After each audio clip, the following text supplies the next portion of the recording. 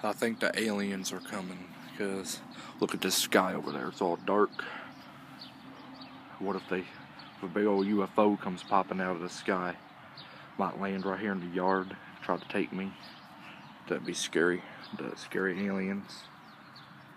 But I don't see no aliens up there, so it must be alright. Because everything was saying that today was going to be the end of the world, that aliens were going to come and like take us, which I don't believe that's going to happen.